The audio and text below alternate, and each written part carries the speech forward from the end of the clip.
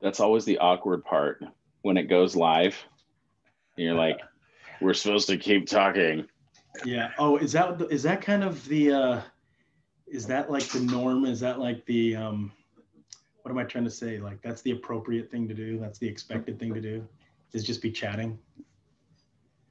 No, actually, when I get on a lot of webinars that we're not doing, the reality is nobody's talking. And you're just kind of quietly staring at each other, really awkward. And everybody gets to watch you do that. Right. So, yeah. I think I'm supposed to look super busy, like I'm writing something down. Let me just thumb through some notes. No, if you just give your stoic face, it positions you perfectly under your gladiator helmet. Oh yeah. And that's usually what works. There Ever it is right since there. you said that's a replica from Italy with leather on the inside, I seriously want to put it on.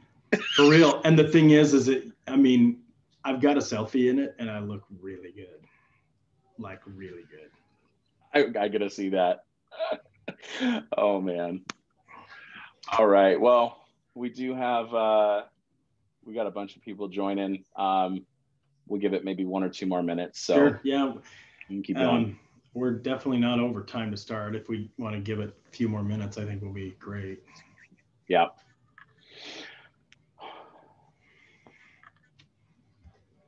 So Arizona, California is officially caught up to Arizona in time. Yes. Again. And we may never go back. Bounces around us. I don't know. Well, I don't know that you can say that Arizona is holding anything down for the rest of the country, but the thing is I guess the whole point of the daylight savings was to like obviously offer more daylight hours in normal times, but the thing is it's like Arizona didn't want more working time in the dead heat of the summer, so they don't spring forward the hour, because all that does is make more dead of the heat summertime waking hours. Everybody likes to get up and do stuff super early when it's not as hot anyway. So yeah, well, you do live at the gates of Mordor during the summer, so you know there is that, right? For real. It's funny because last Saturday we were doing one of those things with my wife's business, and we were like outside, and it got to be 93 degrees last Saturday. And everybody that we would talk to is like, is it back? It's back. Like, just seems like it never went away. It's already back. Yeah. So. Well, I'm going to kick us off here. You see a lot of people dropping in. We've already got one fan, only one, from the Ohio State, thanking you for your amazing banner. Was that Denise? Is that who said that? Yeah. Dennis. She's my favorite. Oh, it's Dennis. I'm sorry. And like, he's now very offended at you. Yeah, no, you know what? I saw it on the screen and then it just like disappeared as soon as I looked, and that was kind of what I thought. I couldn't tell. So, yeah, Dennis, you and I, we're right there, buddy. OH. Hey guys, for those of you that are watching, we can't obviously see your faces, but if you would give us a shout out, tell us where you're from, where you're tuning in from this evening, we'd appreciate that. Love to see where everybody's coming in from. And we're going to get started here. We respect your time. We appreciate that you're hanging out with us tonight. I am Michael Cohen, CEO, founder at Awaken to Sleep. And we are one of the 2 sponsors tonight, along with Somnomed, to ask Dr. Greg Manning to impart his nuggets of wisdom on the topic of home sleep testing. There are many ways to do home sleep testing, and there are probably a few that you can do right in your practice. So he's going to give us nuggets on this topic tonight. Our goal is to be both entertaining and educational. It is a PACE, AGD PACE event. So that means you guys are going to get a CE for tonight. So I'll let Dr. Manning take it away in just a moment, but I have to do, as a CE event, have to do the quick disclaimers. Awaken to Sleep and Somnomed are for-profit companies. We are sponsoring the education tonight because we believe in Dr. Manning's ability to help you guys. And that's why we're here. That being said, at the end of the webinar this evening, We will have a link that's posted as soon as we meet the criteria for the PACE timeline. We will post that in the chat. So there's a link to the survey in the chat. If you guys would click on that, that would be fantastic. If you miss the link for some reason in the chat, you will get an email by 7 p.m. Pacific time tonight with a link to click that survey and get your CE certificate. By 7 p.m. Pacific time this evening. If you don't have an email in your inbox at 7 p.m. Pacific time, it's in your spam, and that does happen from time to time. So please check that before you hit us at info@awakentosleep.com. We would appreciate it. We are here to serve you guys and have some fun tonight. Without any further ado, I would like to introduce Dr. Greg Manning. Since he is hilarious and humble, I will sing his praises for a minute. He's been in dental sleep medicine for over a decade. He is currently in Gilbert, Arizona, in a general dentistry practice that also does sleep dentistry and medical billing successfully. He has been hacking through the forest for quite some time, and he's got plenty of stuff to give us. So, Dr. Manning, I will be here all evening, and I'm sure we will be going back and forth, but without further ado, I want to hand it off to you. Awesome. Thanks. Can you hear me still, Mike? Am I good to go? No crazy buzzing or anything. All right. Well, let's do it then. Welcome to everybody that's coming to the webinar tonight. And again, I'd like to thank Michael and Chad over at Awaken to Sleep for sponsoring tonight's event. Also, SomnoMed. I love me some SomnoMed and appreciate them sponsoring this tonight as well. Tonight we're going to be talking, and there's so many topics that you could hit if you're only going to do an hour. And tonight's topic is going to be on sleep testing and more importantly, home sleep testing that you can do like in your own practice. The idea is that we're going to take little chunks of sleep medicine and try to incorporate those into your sleep medicine practice, your dental sleep medicine practice at home. And while we are going to just kind of broach a couple of small topics, the main topic for today is going to be making sure that we test, do home testing in our practice. Now, it says home sleep testing in your dental practice the right way. It probably should say just like the way I do it.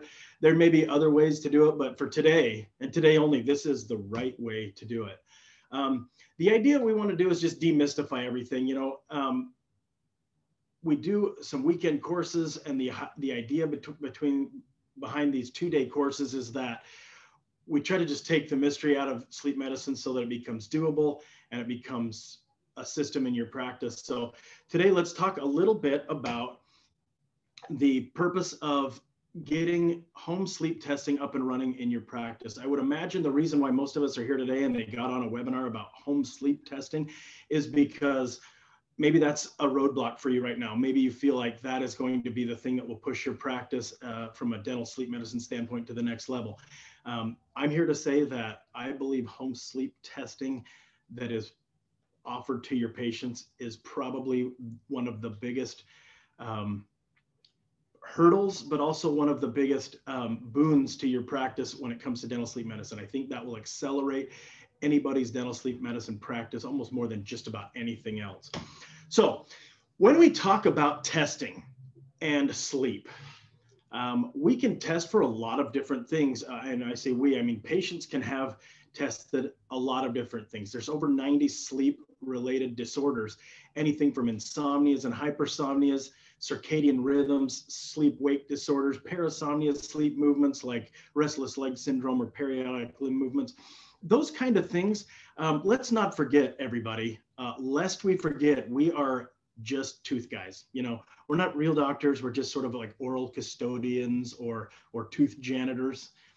Obviously, I kid, but we do need to be careful about which sort of avenues we decide that we want to get involved in when it comes to the medical world, because we want to make sure that we're staying in the scope of our practice.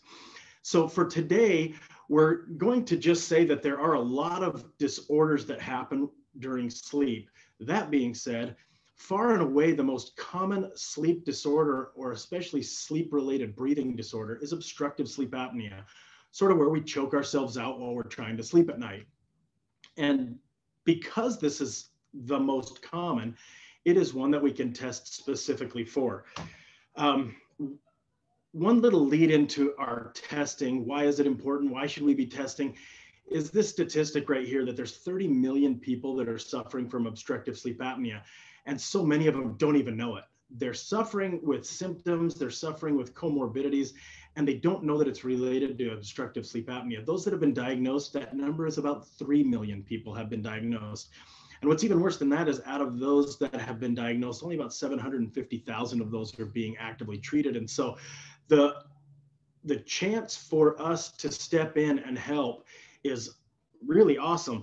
You know, when I first got into this, and I'll get into my story a little bit later, but when I first got into dental sleep medicine, I kind of just wanted to take those patients that were the difference in the 3 million and the 750,000, those people that have been diagnosed already. I didn't want to play around with any testing. I didn't want to play around with trying to shuffle people to testing centers.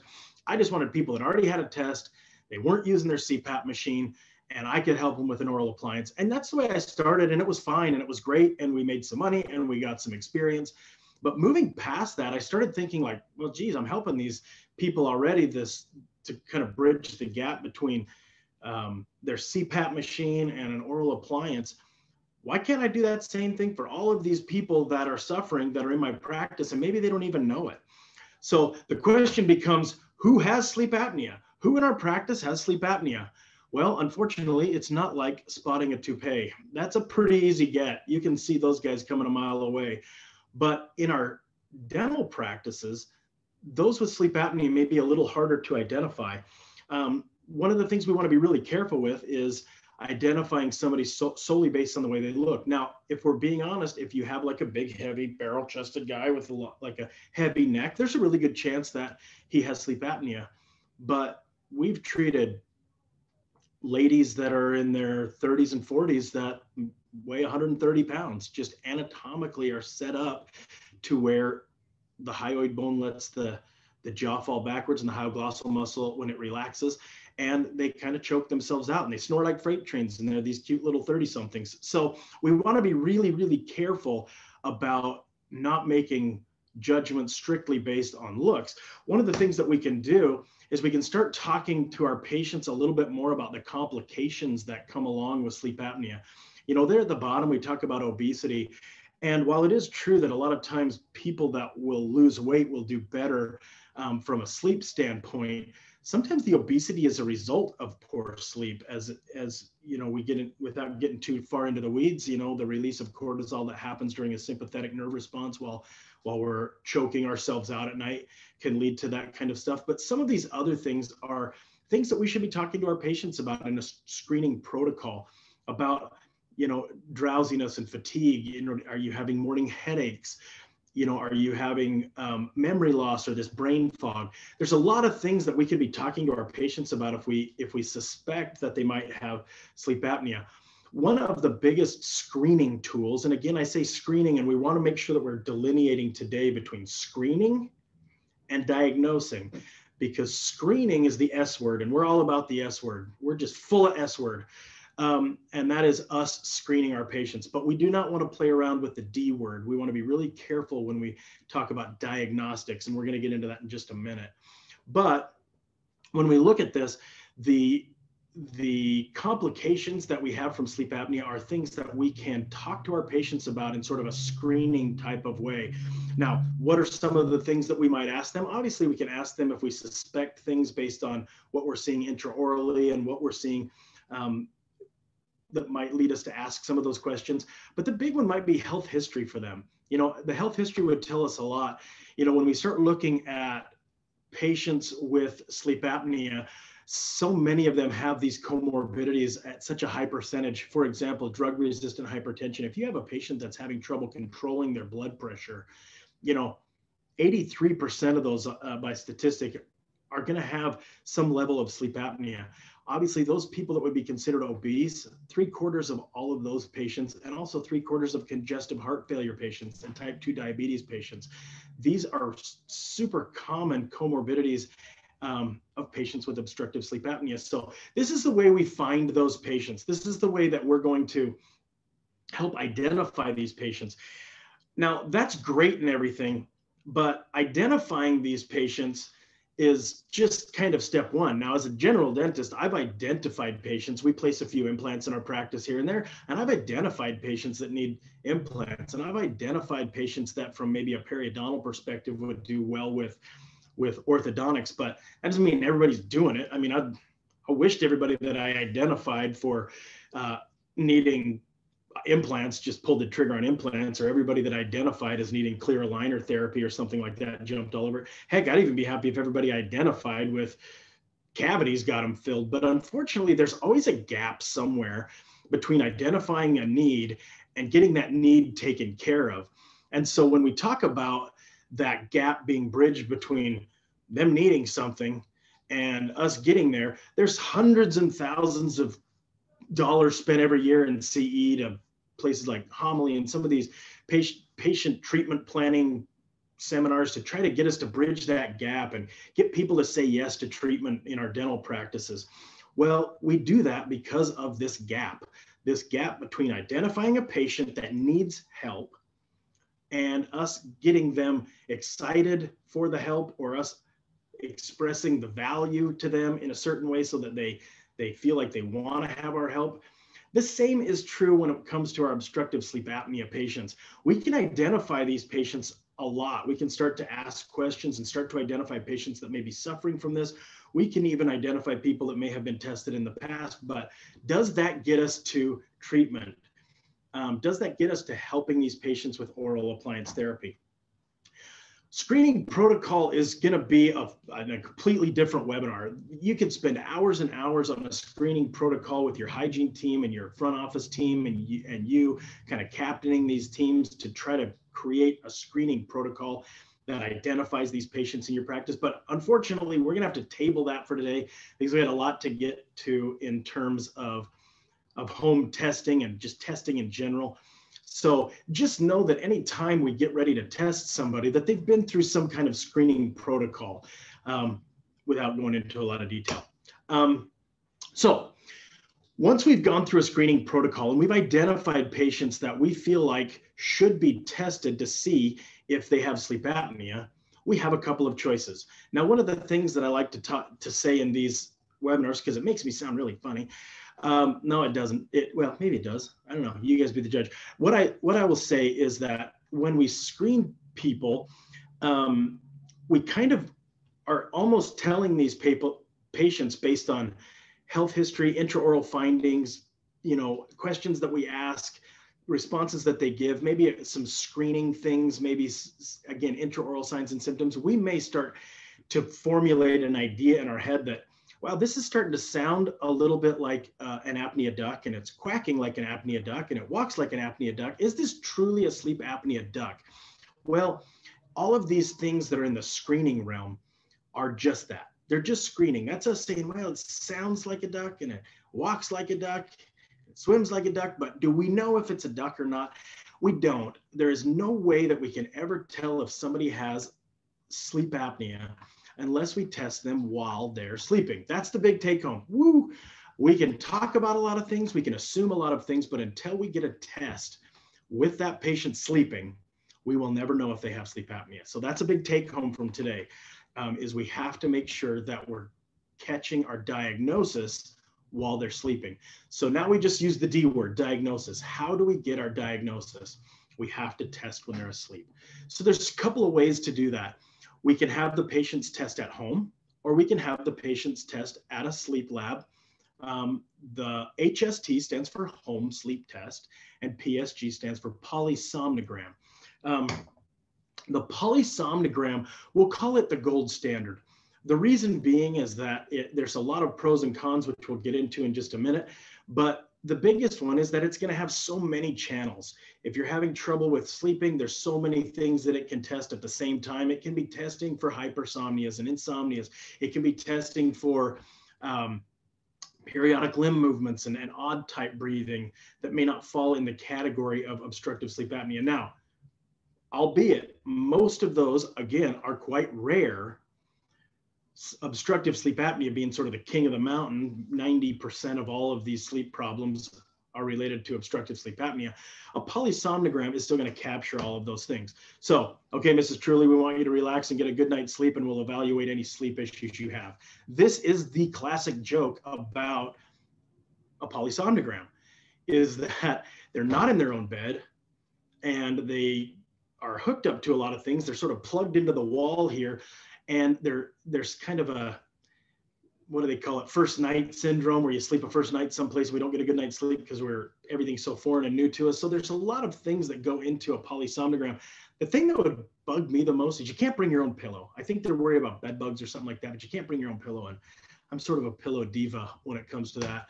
So the one upside to the polysomnogram is all of the channels. It can check for a lot of different things. These channels can check not only for airflow and effort for sleep apnea, but can also check for, you get your ECG, EMG, there's snoring. You've got just a lot of different things that they can check for during this night's sleep. The process for getting somebody tested, if we're going to go the route of a polysomnogram, is that we identify, again, these patients. We make a referral to an accredited sleep lab that offers polysomnograms. They go in, they get hooked up to a lot of stuff, like you can see right here on this guy in the bottom. And most of the time, the people that are issuing a polysomnogram will initiate a CPAP machine or some kind of PAP therapy in the night to see how much pressure it takes to open them up. And they might start them on a CPAP, or they may send them back to your office for an oral appliance. This is you having the patient identified and ready to go, sending them to a third party, having them hooked up to these and sleep in a sort of a hospital clinic type setting, and then potentially having them go to a CPAP machine or an oral appliance afterwards. Now, the pros of this is that it's very comprehensive. The other pro, which some people might feel like is a con, but it is attended by a technician, meaning that if something's going off the rails or something's kind of going awry, they can right that ship immediately because they're right there, sort of big brother, making sure everything's going right. And it's in a very controlled environment. The cons are some of those that we just talked about. It's really an uncomfortable environment. It's more of a hospital type setting, even though they make them try to feel more like a hotel setting. It is a little difficult to sleep. Patients don't want to do this, unfortunately. And this is, again, pulling on 10 years, 11 years of sleep experience in my practice, is that when we would send patients for polysomnograms, we sort of leave it up to the patient, like, okay, here you go get her done. And so often they would say like, okay, I'll go get her done. And then you see them for their 6-month cleaning and they say like, I was cleaning my room and I forgot. So the compliance for this is a huge con in us establishing a dental sleep medicine practice. We cannot treat these people if they have not been tested. And so if their compliance for getting a PSG done is low, it really puts a real slowdown on our sleep medicine practice. Again, just weird sleep conditions and this first night effect where it's just a foreign place. So sometimes we don't, even under the best conditions, we don't sleep well in a place like that. So, hey, Dr. Manning. Yes. Just before you move on to the home sleep testing, which I know is our emphasis tonight, we got a question. How, you've obviously been doing this for a while. You've referred patients into the sleep center before. How do you handle it when they do end up going and they come back to you with a CPAP, or the physician that they went to go see, their primary care doctor, said, yeah, your dentist is wrong, you don't need a test? So obviously those are probably not meant in, as a deliberate offense, obviously, but sure. How do you handle that as the patient's dentist who was basically undermined in some form or fashion? Well, so there's two different things on the table, right? We have patients that are going for a sleep study and then they come back with a CPAP. I'm actually okay with that. Again, the goal here is to get people treated so they don't die. A lot of times they'll go to these sleep tests and they will initiate PAP. What that means is they'll start them on a pressure to see if they respond well and at what pressure they respond to a CPAP. And sometimes for those patients that are severe, and this is getting out of a little bit of the topic of tonight, for patients that are severe, I recommend that they do a CPAP anyway, and we send them for a CPAP. So if they're severe, great, take a CPAP. The one thing that I kind of hang my hat on is that if a patient is mild or moderate, and I can treat them very easily in my practice with an oral appliance, and they get into a CPAP machine, I feel bad for the patient because they got talked into a CPAP machine by somebody else. when really they were kind of looking to have an oral appliance. But so many, like a very, very high percentage of those patients end up not tolerating the CPAP and they come to us anyway.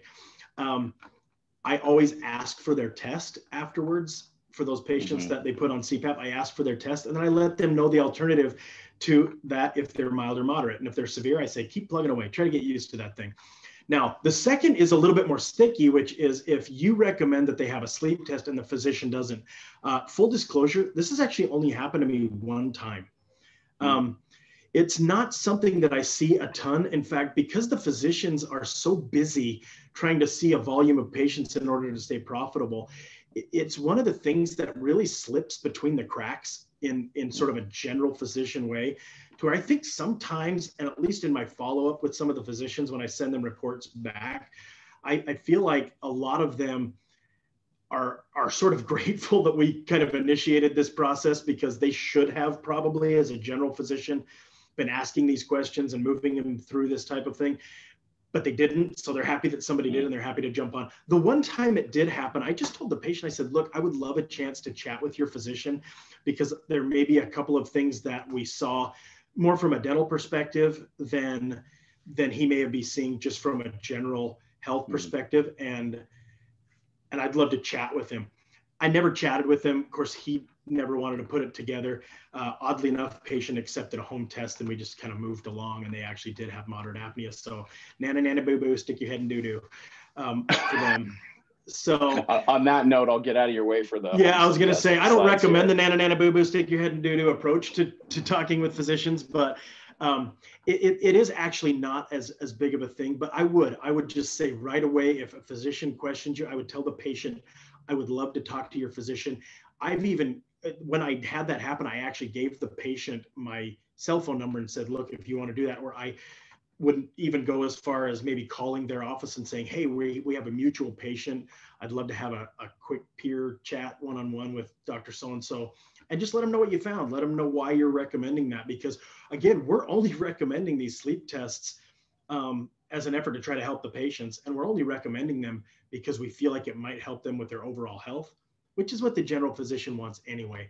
Now, occasionally you might get one that's overly prideful and doesn't want to play that game. And at that point, you know, you're going to be at a crossroads. You're going to be at a standstill. So luckily, it's not something that happens super frequently. Now, that first scenario where somebody goes out to a polysomnogram and they initiate PAP therapy on them during that night of sleep, and they give them a CPAP, that is one of the cons that we don't list. Obviously, it's business that walks out of your office. And again, we're here to help people, and we don't want to focus so much today on the business of it. That's a fun topic for another day, is focusing on the business side of things and what revenue it can bring to your practice, because it can be a real nice little shot in the arm from a financial standpoint. But that kind of starts going away when we start looking at home sleep testing. At that point, we're not leaving somebody to go be a free agent signed by somebody else, right? You know, hey, I'm going to send you out as a free agent to some other place, and they have a chance to sign you as a free agent to a CPAP machine or something like that. So this gives us sort of, like most of us dentists, we're like type A or maybe even A+, because we're better than that personalities. This gives us the ability to sort of have control over the whole process, while still keeping ourselves doing the things that are proper and legal, but still having the control to sort of quarterback the whole process. So now, a home sleep test has far, far fewer channels than a polysomnogram. Again, the home sleep test is going to be offered to our patients that we identify as potentially having, through our screening protocol, having a sleep-related breathing disorder. We start looking at those things that are very, very common with patients with obstructive sleep apnea in our screening. And so really, we're just testing them for, or having them tested for, sleep apnea, or even more so obstructive sleep apnea. So we don't need the channels to check for periodic limb movements. We don't need the channels that are going to check for, some other kind of weird thing that they might be doing at night, hypersomnias, or some sort of REM disorder where you show up at Walmart in the middle of the night in your bathrobe kind of thing. We're just checking for obstructive sleep apnea. So it does have the channels for snoring and airflow. It has an effort belt that goes around the sort of the bottom part of the chest to check for effort and breathing. It has oxygen saturation sensors. It does check heart rate and also body position. Most of them check for body position. So because we have so far fewer channels, it becomes a lot more of a comfortable type of test. But above all of the comfort of just having a smaller hookup on us and less invasive kind of hookup, we get to do this in our own bed where we're very comfortable sleeping with our own pillow. For pillow divas out there, I know you're out there with me. That becomes a lot more of a doable approach for the patient. There are two types of home sleep study models. There is an in-house home sleep study model and a third-party home sleep testing model. In the in-house, obviously, you would own and operate your own equipment where you would send your equipment home with the patients. They can test, they bring it back to your office. You upload that into a portal and you send that to a board-certified sleep physician to read and interpret and give their advice on what we should do next. That makes it real easy for us. We didn't diagnose. We just gave them a test. That test gave back data. And we sent that data to somebody who knows what they're talking about, like a real doctor, you know, and that real doctor happens to be a board certified sleep physician. And then they send us back a report. And we'll talk about that in a little bit. Now, the third party home sleep testing model is similar, but the patient goes home and they have a home sleep test mailed to them with a video on how to use it. They use it and then they mail it back to the place where it came from, and then they have it read there, and then the report comes to your office. Both of those are nice for the patient because they are able to sleep in their own beds. It's far less invasive than a polysomnogram. We'll talk about the difference in home sleep testing models where you own the equipment and do it in-house, and also the third-party model as we go through tonight. So let's start with the in-house model. Some of the pros and cons are a faster workflow. I want to spend just a little bit of time on this faster workflow. When we talk to our patients in a screening protocol, and we start to identify that these patients may be a sleep apnea type of patient that we want to find out if they're quacking like a duck and they're sort of walking like a duck, and we want to find out if they're really a duck, we can get them sort of motivated for that right then, and then send them home with a test right then. While the motivation's fresh, while the information's fresh in their head, they're ready to go, boom, send it home with them right at that appointment, and then they come back the next day and it's over. So that workflow happens a lot quicker. There's those barriers, sort of that pay to play kind of goes away. It can also be a little bit of an internal revenue source for you and an increased production. Well, I do not charge a whole bunch for a home sleep test. Full disclosure, we charge $175 all in for things that I have to write checks for, which would be disposables that we don't reuse, stuff like nasal cannula, we throw those away. And the interpretation by the sleep physician, that's less than $100. All of my cost is less than $100 on that. We charge $175. There's not a ton of chicken on that bone, but it makes patients saying yes really easy. If they say yes to that and they have sleep apnea, they will say yes to the oral appliance. And really, at the end of the day, for us, the real help that we offer the patients is with the oral appliance, but also, again, a topic for another day, the real money to be made from a business standpoint is in the oral appliance fabrications and follow-ups, not so much in the sleep test. So if we can get that sleep test as a barrier out of our way, we can get onto the more important stuff, and that's actually treating them. More important to the patient because they're treated, but more important to our business because it's profitable. Again, you have more control through the process because this all belongs to you. These patients likely are your patients or they're becoming your patients. But it also gives us the chance to communicate with other people's physicians, let them know what we're doing. Down the road, that can lead to referrals as we start to let their real doctor know what we've done for them, giving them reports back. So overall, it's just a higher patient acceptance. Now, a couple of the cons to doing this in-house where you have your own equipment, there's a little bit of a startup cost. The equipment, while the ROI on the equipment is really quite nice, an appliance or two, and it's all paid for, you know, your first couple of patients and the whole thing's paid for.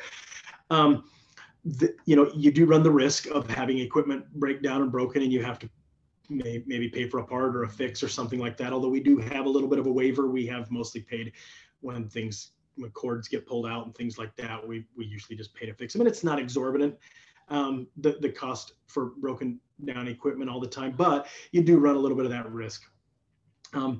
The pros of the sort of the third party mailing model where you'll have a company that will mail your patient this is that you don't have that startup cost. You don't have to come up front for owning your own equipment.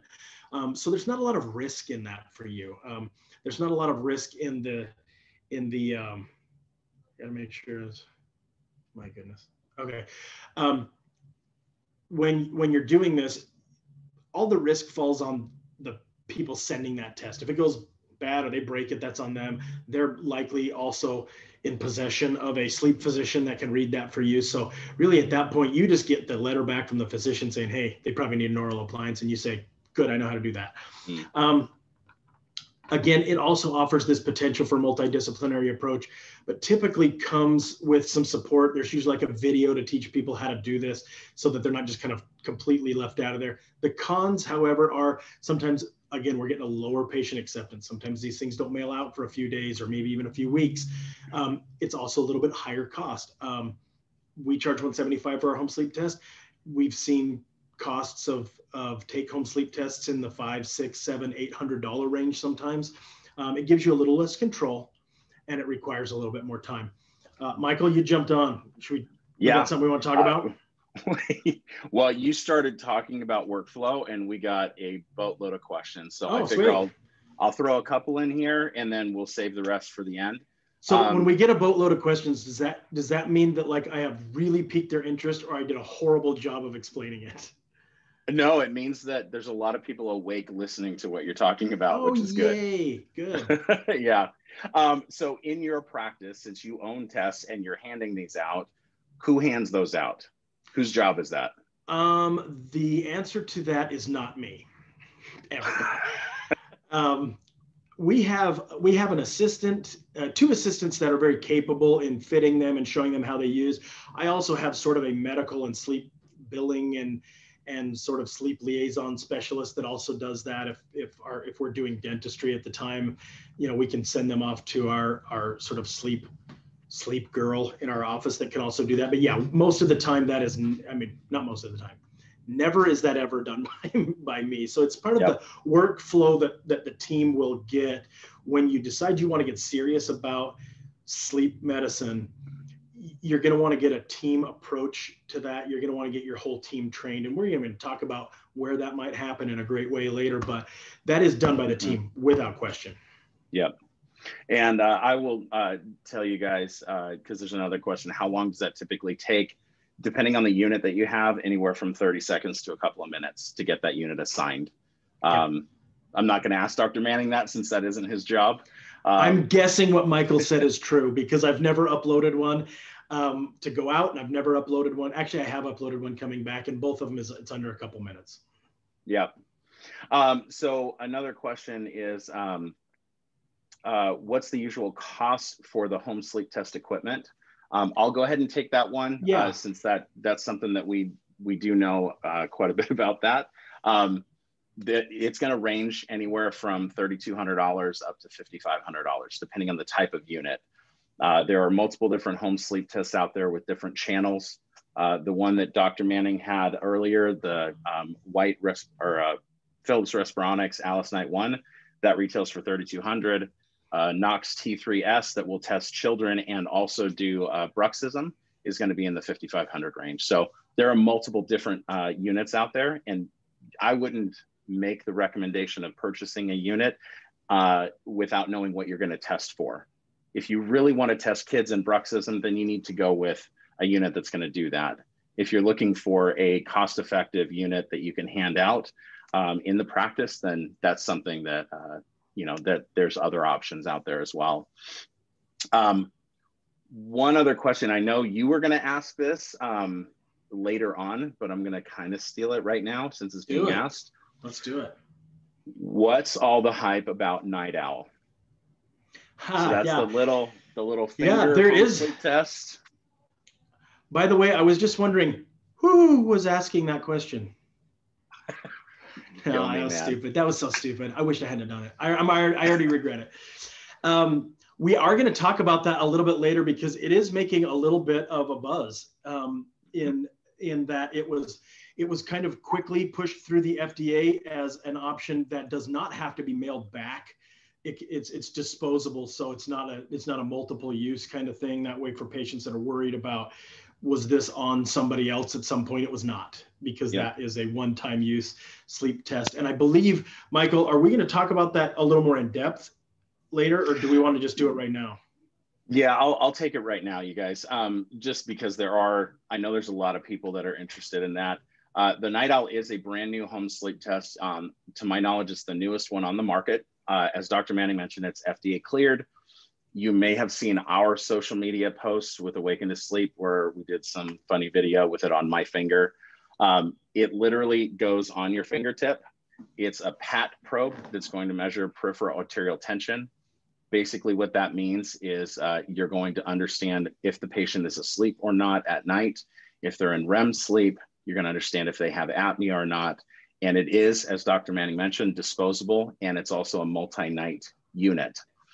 So with disposable comes a slightly higher cost often, but with a reusable test, you're going to have disposable costs that are less than Night Owl. So there are pros and cons to every device that's on the market, but it is the newest tech. It is as sexy as a home sleep test gets, because you went from all of those wires in an in-lab test to a cannula and an effort belt and a finger probe to just a finger probe with tape.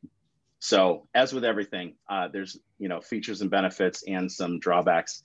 It's a fantastic unit. We are working with it. And if you guys have more questions on that, we can answer them a little bit later. Dr. Manning, thanks for letting me interject. I'll let you get back to your flow here. Super. It's probably worth jumping in and saying all of my home sleep testing equipment I bought from Awaken to Sleep, they're great about it. I get my disposables from there. For my money, they're great for that kind of stuff. They do all my interpretations. They have board certified sleep physicians that are licensed in every state, so they're easy to use. When I upload that to the portal, they take pretty good care of me. They take good care of everybody. I like to think I'm special and that they're taking extra special care of me, but they do the same for everybody. So that's a quick little plug when it comes to home sleep testing. If you're looking for equipment, they are a dealer for multiple different brands of equipment, and they're great like that. And again, when it comes to home sleep testing from a third-party standpoint, the new Night Owl is a great option. Michael carries years and years as a sleep tech. He's forgotten more about sleep than most people will ever know, and so he's a great resource. Later we're going to do a Q&A, so hopefully he can jump back on. And if you have other questions about actual process of sleep studies, I mean, the guy's like a savant when it comes to sleep studies. So as a sleep tech. So moving along, the process for a home sleep test, again, we have this screening protocol. We're going to identify these patients as patients that are in need, they're those that are quacking like a duck and walking like a duck. Yeah, you get the idea. We send that home with them. They sleep in their house, in their own bed. We upload the data. We have it read by a sleep physician, and we have them come back, and we go through the physician interpretation. And we're going to do that in just a minute. We're going to go through a little of the physician interpretation. Not going to be labored a ton, but if it's appropriate at that point, we will suggest they have an oral appliance made. If it's inappropriate based on their diagnostics, then we wouldn't. We would either say you don't need anything, or we would send them for a CPAP machine. But that is sort of the process, and it goes so easy. In fact, the workflow is very team driven. Again, this workflow is, we have this screening protocol, which is a fun topic for another night, how to start identifying these patients.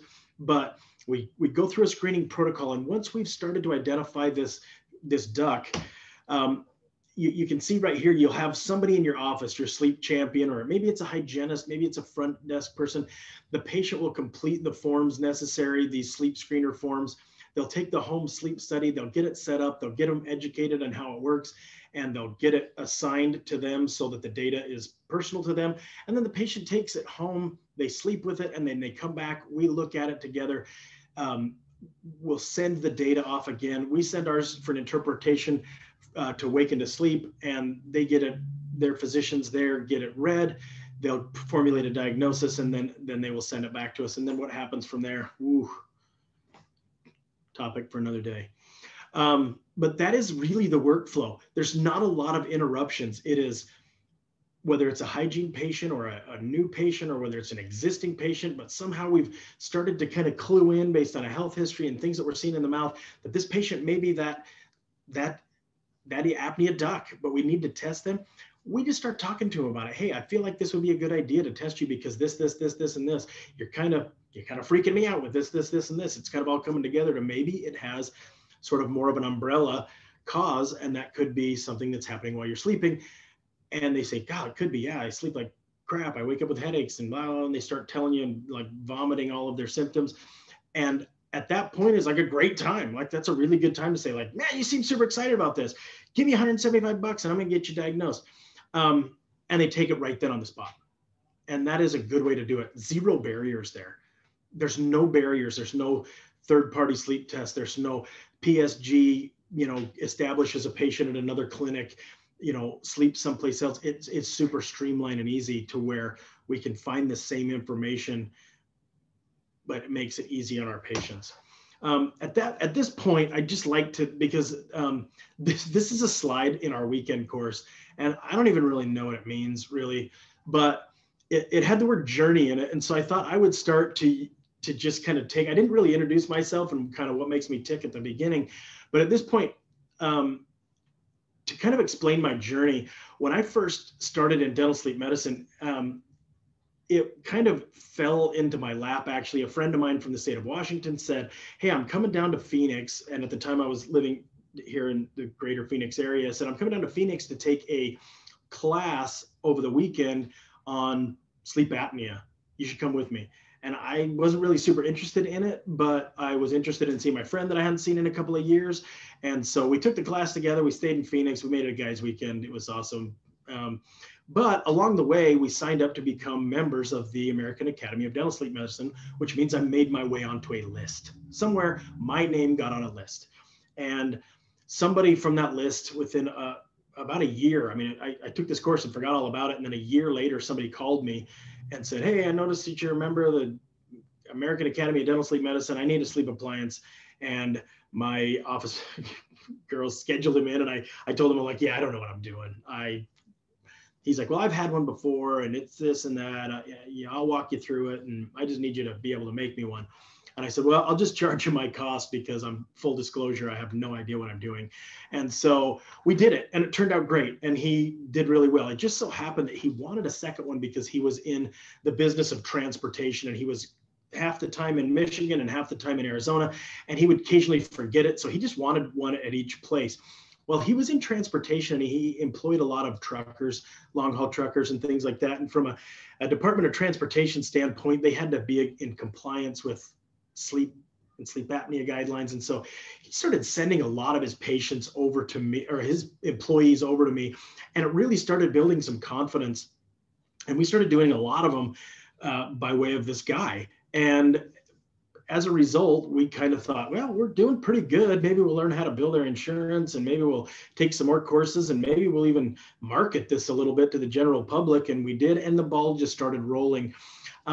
That being said, that sounds really, really neat. Like, oh, this happened. It fell in his lap and then the ball started rolling. Look at this rolling ball. When in actuality, we kind of describe this journey as hacking through the jungle with a machete. Because at the time when we started doing this back in 2009, there were not a lot of resources available. The American Academy of Dental Sleep Medicine was available. There were a few labs that were kind of helping out in order to get you to send them work. They would kind of put some forms together and we started with that, but we really learned from the School of Hard Knocks. It was a uphill battle. We gave away a lot of stuff. We lost a lot of money in the process trying to figure it out. But it really was a rough kind of journey for the first few years of trying to figure this out. Once we started figuring it out, we felt pretty good about things and we felt like we blazed this trail. And then a few years after I felt like I was really like hot stuff, I actually met Michael at Awaken to Sleep. And and they kind of took my sleep practice to the next level. I was already home testing at that time. I had a single or 2 units of a different kind that I'm using now, and we were doing some of that. And I had to go out and make relationships with doctors and try to talk to them and get in their offices and talk to sleep labs and try to get in there and fiddle around. And it was a lot of legwork. It was a lot of going out and trying to meet people. And forget it. I don't like people. People don't like me. So I didn't like that part of it. So when I met Michael and Awakened to Sleep, and they started showing me their process and how they've streamlined it and they've made it more simple, I just thought, well, this is like what I wished I would have had 8 years ago, because it sure would have made my life a lot easier. And so I tell you that my journey, while I'm really glad I took it because of where I'm at today, I really would have liked to have taken it a little easier. But now there's so many resources. And of course, Awaken to Sleep, who's the sponsor of this, we appreciate them. They do a great job. They really do a great job of making this streamlined so that you don't have to spend your time hacking away through the forest. So that was a little bit of my journey. I say that because a little bit later, they're going to offer a course. Now, I get it. I'm super engaging. I'm really funny. I wish you could see my whole body. I'm like an Adonis. I'm just super built. I'm like easy to look at. We're doing a course in a couple of weeks. It's a weekend course. When we used to do these courses live, we used to make people fly to us. We used to make people stay and buy hotels for their team. And we used to charge a lot of money, didn't we? Like several $1,000s.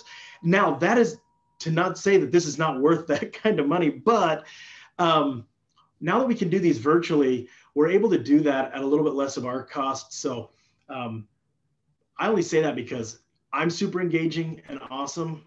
And I'm going to be doing a course with Awaken to Sleep in a couple of weeks and again in May. So Michael, did you want to jump in on this? Because it's your course. I feel like I just took it all over. No, man, I think I want to make sure, because we're close to time, I want to make sure we get to the Q&A. I sincerely appreciate the kind words. And I mean, guys, we'll in a few minutes here after the Q&A, we will have an offer for you. That way you guys can take care or take advantage of the discount. The goal in this is to give you some nuggets to take home. So, and I know that a lot of that is, frankly, when you get your questions answered. So I want to make sure we answer as many of those as possible tonight. Okay. That being said, Dr. Manning, you have a compliment before I get to the questions. Someone says your beard and your hair make you a very good looking dude. And I'm not going to tell you who said that, because then it would just spoil the surprise. Was it Dennis again? It was Dennis, wasn't it? No. Okay. Okay, so Martin asked, are home sleep tests as accurate and valid as a in-clinic sleep test or a polysomnogram? I'll go ahead and take this one as the sleep tech in the room. The FDA has to clear every home sleep test in order for it to be used in the United States. That being said, there's multiple different sleep tests out there. So a blanket statement is yes. Every sleep test that's on the market currently has to be able to identify obstructive sleep apnea, and it has to do it within a level of accuracy according to an in-lab PSG. Almost every test out there is going to be, every test out there is going to be above 90% channel-to-channel accuracy. Some are 96%. So when you deal with that level of sensitivity and specificity in a home sleep test, the simple answer, Martin, is yes. If you're doing a home sleep test, it's absolutely accurate. The question is, are you testing for the right thing? Dr. Manning actually gave a lot of info on this earlier with relation to all of the different sleep disorders. Make sure that you're testing for obstructive sleep apnea or airway disorders that are within your scope as a dentist. If you're doing that, you're good to go with a home sleep test. If you're testing for REM behavior disorder, like waking up in Walmart with Cheerios in your cart, that's the wrong test. We want to send them to an in-lab one. Okay, next question is, I screen patients but want to try to get them tested. Most balk at this. Suggestions on how to change this or tips on how to position the HST with the patient. So this is a group that has home sleep tests. Let's say let's say it's in your office. You have the home sleep test. You're trying to hand them out. The patients are balking at that. What do you do? Well, you know, I'd probably have to go back to a day when I wasn't awesome. It is, no, I'm joking. You know, the longer you go and the more you get your team calibrated, again, I'm not trying to dodge this question. We can talk about a few things, but the longer you go and the more you get your team calibrated to talk about these kind of things, and the more value you create when it comes to these things, far, far fewer people are going to, I will say, balk at it. There may be people that are hesitant to do that. You know, we'll ask them sometimes, you know, like, I'll just say, like, you seem hesitant to want to do this. You know, is it, you know, have you already had a test? Or are you just nervous? You know, is there's, you know, like anything else, people don't want to do dental treatment and they balk at dental treatment because they don't see the value in it or they don't feel like they need it. And so, yeah, again, I kid around when I say back when we weren't awesome, but we've got a team, and when we talk about it, we talk about it in a way that makes sense to them. We talk about it in a way that creates value for them, and we've made it fairly affordable. You know, from a standpoint of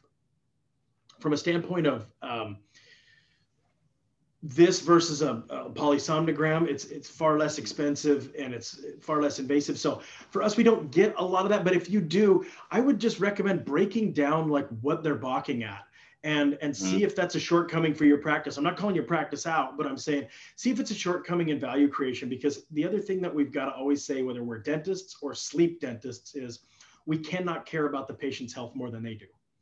You know, we can't care about their teeth more than they do, but we can try. We can try to make them want to care as much as we do. Yep. Yep. And we've got quite a few more questions here. So I do want to keep asking those. I'm not asking the chili cheese fries question. Sorry, I don't know who asked that. I'm trying to filter these. Thank you so much for the answer is yes, please. How do we code for HST? I know, Dr. Manning, that's not your wheelhouse. Home sleep tests are coded depending on the channels. Most are going to be 95806. That's your 4-channel home sleep test. If it has more channels than that, double check how many and what they are. It may meet the 95800 criteria, 95806 or 95800. Another one, how do you deal with relationships with the local sleep physicians when you refer patients for CPAP and you've already used your own units to test patients in your practice? Do you have any pushback? How have you handled that situation in the past? No pushback necessarily. I think the fact that you're making a referral to them at all lets you know that you value them. And I feel like they feel like that. You know, I know that there are some that feel like we're taking business from them. And we are, so that it's going to be sticky. You know, we just want to be upfront with them and let them know like what we're doing. There's really not a great answer to that question other than you do want to find people and let them know like, hey, this is what I'm doing. And there's going to be quite a few of these patients that are going to need a CPAP and I need a place to send them. Yep. So I got another question here that did ask for that link again for the discount. I'm going to move. Let me see if I can grab that real quick. I did. Okay. So guys, here is the link. We are going to send this to you in an email. I'll leave this up for a second if you guys want to take advantage of that, or I think we've got chat. If you're in the chat, you can throw that in there. So we've got the CE survey link in the chat now, and we've also got the link to the course.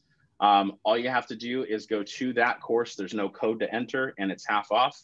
If you guys are not hanging out and doing anything on the 16th and 17th of April, you're welcome to hang out with us. If you love Dr. Manning's beard or his jokes, or you just want to learn more about sleep apnea and how to treat patients, we'd love to hang out with you. This is what we know, and we're respectfully, we're pretty good at helping teams go do great work in the practice. So if you guys are interested in sleep and are either hitting hurdles or trying to start out, like I said, we would love to have you there. We've got a few spots left, so check it out.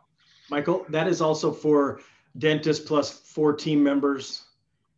That's correct. Yeah, we want to make sure that if you're going to do it, boy, bring the team along. They're going to drive this in your practice. Yep. Yeah, and guys, that's 14 CEs for each attendee. So the CEs start to get pretty cheap when it's one fee for everybody. So if you want to take advantage of it, do that before this Friday. The email will say that, but the deadline for the discount is going to be this Friday, the 9th at midnight. So check that out before then. Let's get back to some of the questions here. Actually, no, I'm sorry. We have, questions. My patients are not using the HST correctly, even as we show them. Do you guys make a video for it? Juanita, that's an awesome question. Dr. Manning, do you want to take that? Well, I know that there's lots of videos made by the manufacturers. You know, we're using a ResMed unit. There's a video that shows how to do it. When they're not using it correctly, it's been sort of our experience that nasal cannulas will come out. So we will use Band-Aids on the nasal cannula to hold it down. We'll also use something taped to the back of the hand or the finger to keep the pulse ox on there. Those are the two biggest things that go wrong. After that, it's about hooking up a belt around your chest. So when they're not getting the results you want, it's usually one of those two things. That's what I do: Band-Aids, tape. Yep. And to answer the question about the video, yes. One of the workflow items that we talk about in the course is automating a text message and email system to send that link out to your patients with a video at 7 to 9 o'clock at night. So that way they know exactly how to use it when they're at home instead of in your office and forgetting how to do it. So great question. Another one, where do I go to learn more about home sleep testing for my office? Shameless plug, guys. The offer is still on the screen. No, yeah, we are going to talk in detail about that at the course. If you guys just want to learn more about home sleep testing, how the services work, things like that, you can go to awakentosleep.com. If you're on that site, we do offer complimentary coaching sessions. So if you wanted to ask a sleep coach, hey, I'm looking at these 3 different devices and here's what I want to do, which one's the best for my practice, we'll give you honest answers for free. So if you have questions like that that are specific to your office, I would go check it out there and schedule a call with a coach. Nothing beats free. So let's hit that.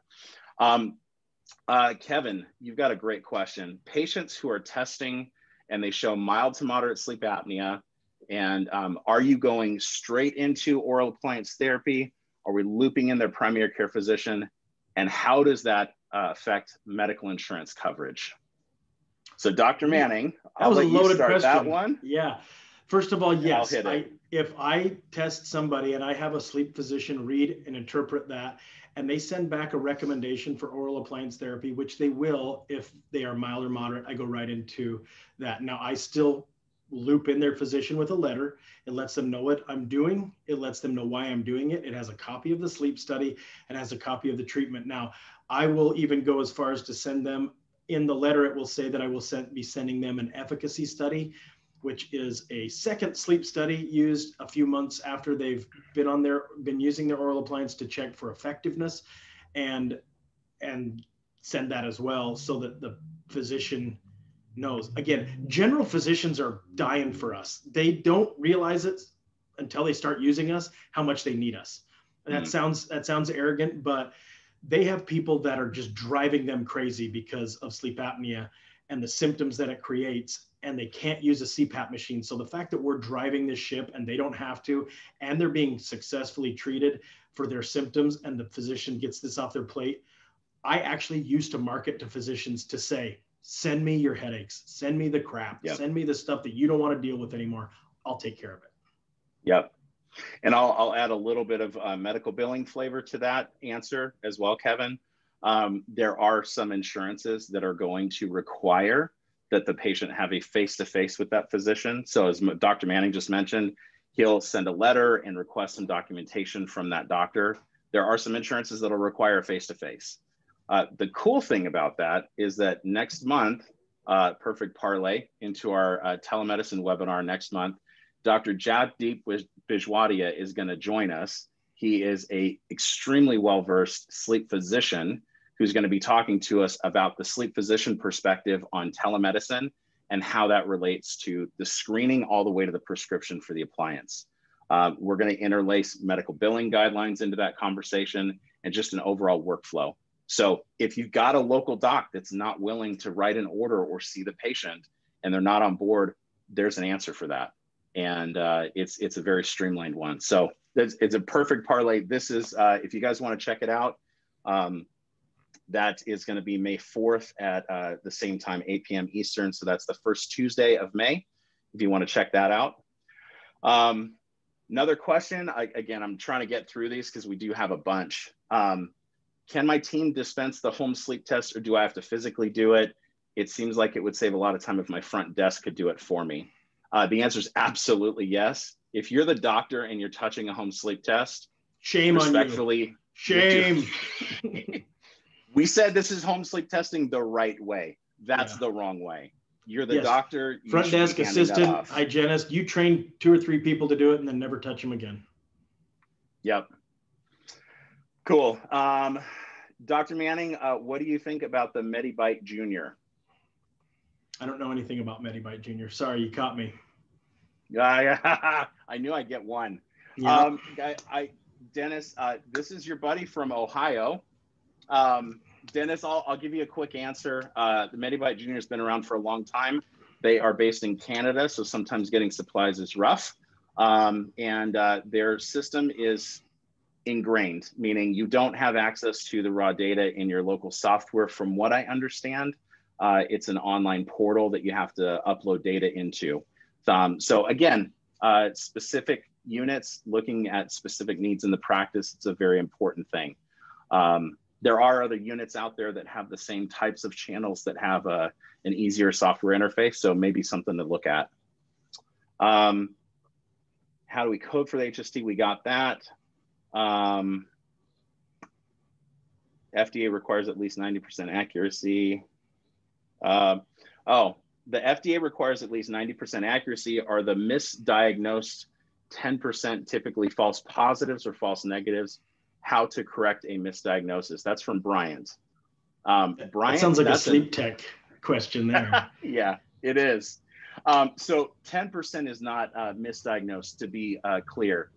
We're talking channel to channel accuracy, meaning in an in-lab sleep test, you have channels that are recording raw data from the patient's electric signals and bio feedback, if you will. When it receives that data, it's scored either by a program or a technician, likely both. There's inner score variability among that data that's recorded from in-lab testing. And that data is paired up against home sleep tests. So when we talk about a channel-to-channel accuracy, we're not talking about misdiagnosis. That's a misuse of the term. But to be specific on that, if there is ever a situation where a home sleep test isn't picking up enough data in those channels, it's never going to equate to a false positive. So one of the things in utilizing a home sleep test is if you use it and the patient has symptoms and they come back negative, the next step in the protocol is either to retest again with a home sleep test, or in adding multiple nights typically, or to refer for an in-lab test for further testing. So that's the protocol from a home sleep test standpoint. That's an awesome, very detailed question.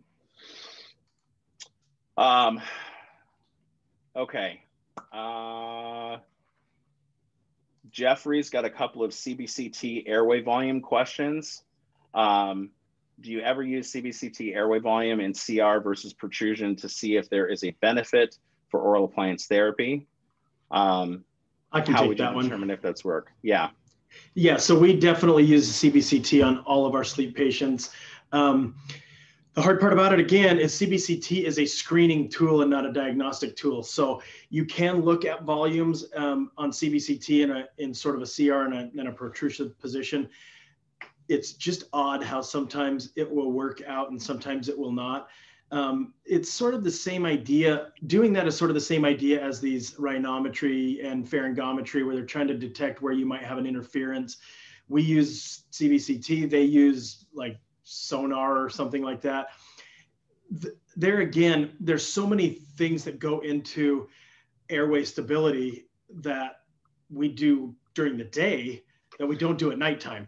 So again, there are things that you can look at, but they're a great screening tool. You can look at some volumes when you're moving things around. It might give you an idea as if they are apneic, if they may be a better candidate or a better responder. But again, unless we're getting data when they're asleep, I've never really snored when I'm not asleep, and I've never really choked myself out when I'm awake. I've never choked out while I'm awake on my own tongue. So we just have mechanisms that won't let us do that when we're awake. So we'll even do those during a CBCT, even if we're in protrusive or retrusive or eccentric, we're still going to be utilizing muscles to stabilize our airway that we may not at night. So again, they're great screening tools. I love showing it. I love pulling it up and showing them the constrictions, spots in their airway or right around the spot where most people with apnea have that. Ours are colored, green, good, red, bad, but again, it's not ever going to take the place of a sleep test. Yeah. So on that note, what do you think about pharyngometers, rhinometers? 20 seconds. I need 10 seconds. They're fine. Any screening tool that you can get to help make a patient say, yes, I'm fine with, I don't use it. I don't think it's necessarily. I know people disagree with me. I'd be happy to talk with them if they do. But anything that is a screening tool that can help patients say, yes, I'm all for it. Just because I don't use it doesn't mean it doesn't have some validity in the market. Yep. Another question, if the obstructions in the sinus or related to nasal patency, does the HST work the same in detecting events? I'll go ahead and take that. Nasal obstruction does not cause apnea. Obstructive sleep apnea happens when the oral cavity collapses, typically at the base of the tongue. So if you have a nasal collapse, you naturally will open your mouth. You won't even wake up for that event typically. There are some snoring events in the nasal passage that will wake you up, but it's not going to cause obstructive sleep apnea. All right. One more billing question from Adrian. I don't have a clear answer if we can bill insurance for home sleep test as dentists. The answer is yes, you can. The big question is, will they pay? And that answer is very unclear, Adriana. Yeah. So let me just tell her in a 10-second. We bill a lot of medical insurance. We bill for even some dental procedures. We bill for our CBCTs.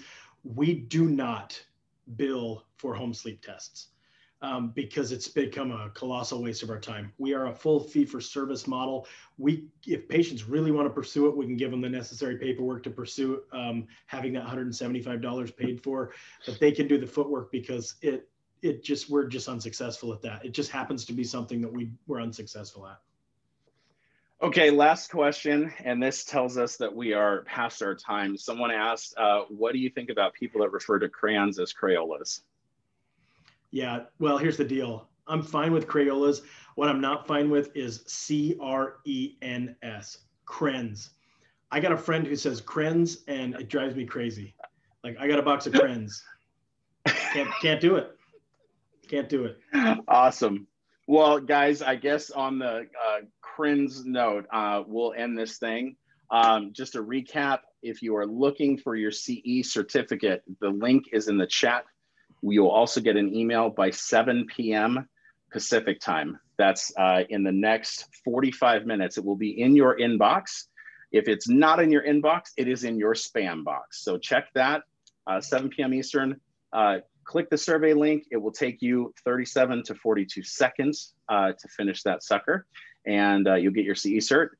Also, the course offering, there will be a link in that email, so check that out if you're interested in hanging out with us for the April course.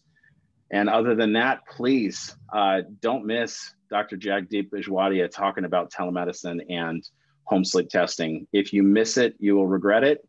Don't do it. It's going to be good stuff. Dr. Manning, any closing words on that note?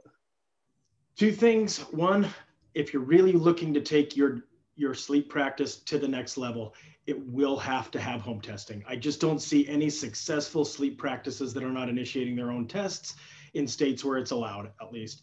And second, thanks to Awaken to Sleep and SomnoMed for putting on this course tonight. It's been a fun night for me anyway. Sorry if it hasn't been for everybody else, but it's been really fun for me.